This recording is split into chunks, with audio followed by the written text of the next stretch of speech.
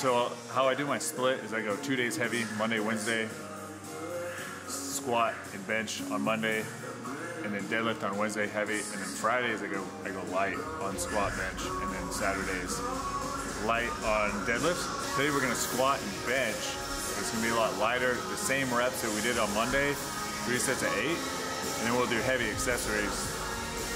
So yeah, so 2 heavy, 2 light.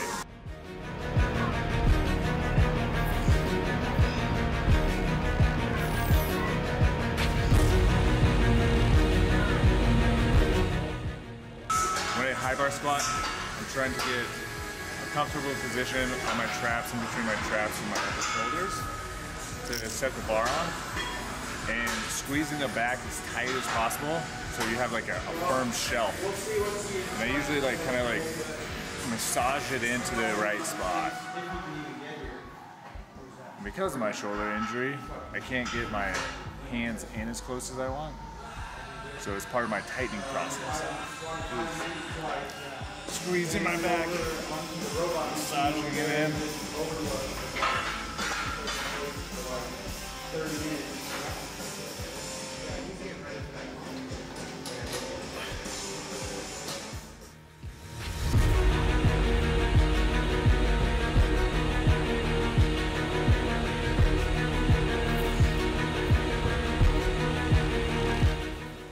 I like to squeeze the glutes and bend at the knee and not the hip. I used to drive my hips back and do more of a good morning style squat.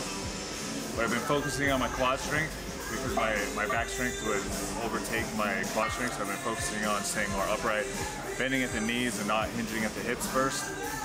And really keeping the back upright on the squat. Instead of rounding, having the weight over my shoulders, keeping the back up. Taking a deep breath, core, squeezing the glutes, breaking at the knees first.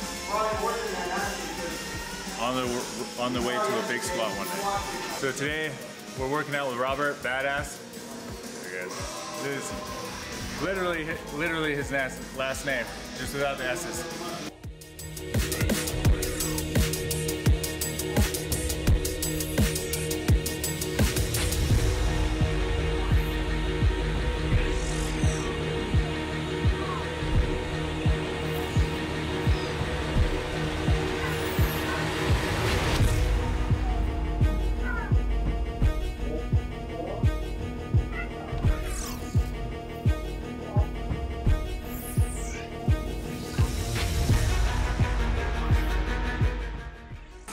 I like to pull my scapula or pull my shoulder blades back together. I like to dig it into the bench and then arch my back as much as I can. And that I don't do the 90 degrees. I bring my elbows in to get more leverage on my bench. Not that I have a good bench because I have one arm that works, one that doesn't. But so it's